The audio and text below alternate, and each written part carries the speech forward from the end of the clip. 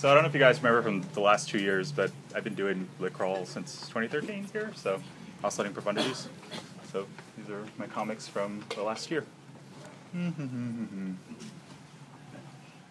The fuck?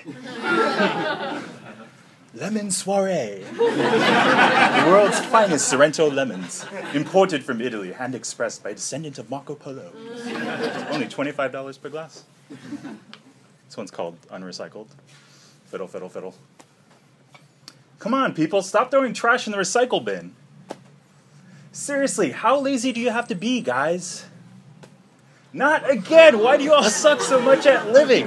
Jeez! Don't be an asshole. Recycle. Yeah! This is a good message. This one's called, what is this?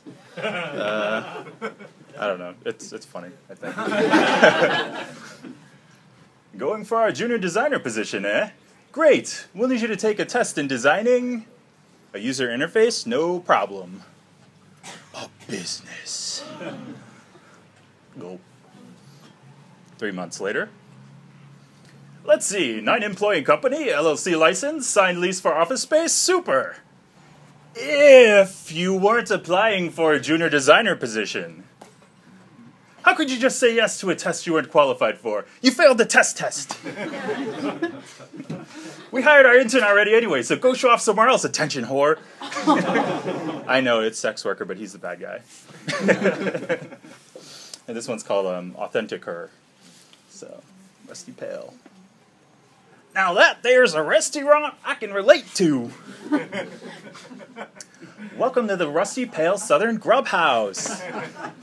Might I interest you in our sweet tea served in a mason jar from the factory of Andy Warhol for $12? Or try our Howdy Do special, chicken and waffles with our cherry Pinot Noir syrup for $35.